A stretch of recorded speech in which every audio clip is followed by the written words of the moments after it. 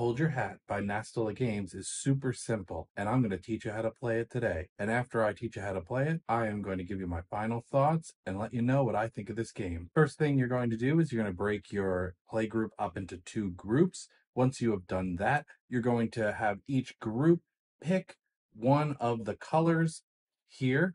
So say we have one team that picks blue and one team that picks purple. You're going to put the rest of the colors back into the box. The reason why you pick different colors is the words that you're going to be guessing on the cards are different colors. So this will let you know which word you're supposed to be trying to get your partner to guess. A turn consists of one of the team members trying to get their team member to guess the word. There are 3 different sets of rules based on whichever round you're in. In round 1, you're allowed to do a description. You just can't do derivatives of the word or shortened versions of the word, but you can say basically whatever you want to try and get them to get the word.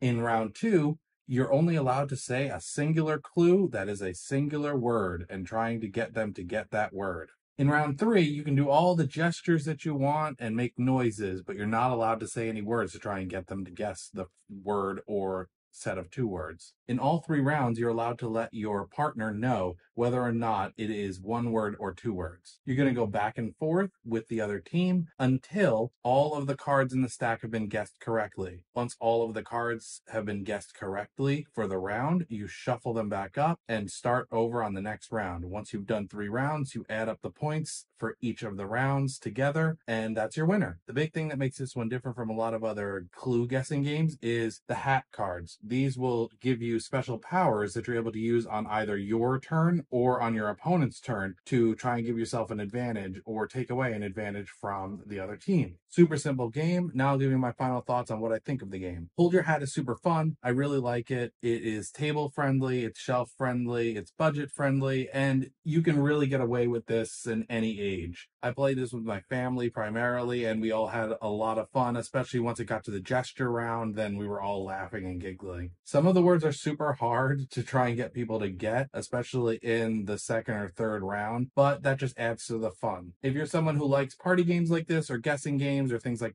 Taboo or something like that, then I would definitely recommend picking up this game. Please let me know if you like this video by liking the video. Leave a comment down below. Have you tried Hold Your Hat? What have you thought of it? Subscribe to the channel so you don't miss any of this content going forward, and ring that bell so you know what's up, and we'll catch you in the next one.